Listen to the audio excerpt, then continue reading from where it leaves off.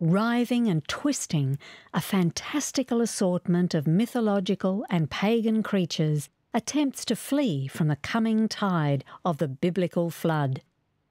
Rayner Hoff's Deluge, Stampede of the Lower Gods, is a technical tour de force, combining numerous figures from eclectic sources, including Silenus astride his ass, Pan with his pipes, a dragon and a minotaur, together with 2 Australian Indigenous figures in a shallow frieze.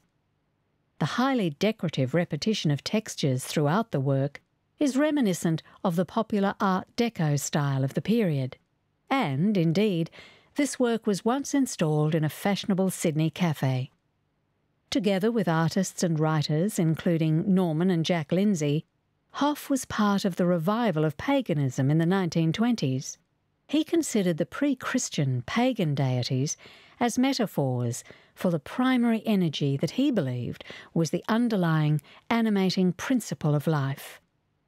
Born in the Isle of Man, Hoff migrated to Australia in 1923 and quickly established himself as Sydney's foremost sculptor and an influential teacher at the East Sydney Technical School.